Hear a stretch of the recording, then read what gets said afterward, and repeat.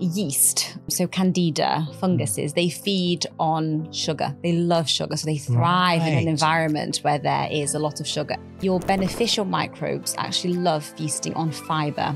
So this is why we say things like eat the rainbow. So the fiber that we get in your carrots, turnips, even things like beans and pulses and nuts and seeds, they all help to feed different strains of bacteria in your gut. And that's what you want. You want diversity. You want a broad spectrum of beneficial microbes to fill that space so that that opportunistic fungus or parasite or worms or whatever it may be isn't given the opportunity to grow and thrive. Wow. So we can absolutely influence what grows in your gut by what we are eating. So fermented foods, for example, kimchi, sauerkraut, they all help to feed the beneficial microbes. And what we're talking about here is prebiotics. So probiotics actually contain the beneficial microbes. Prebiotics are the food that feeds the beneficial microbes, and that's your fiber. So that's all the lovely fruits and vegetables that we eat.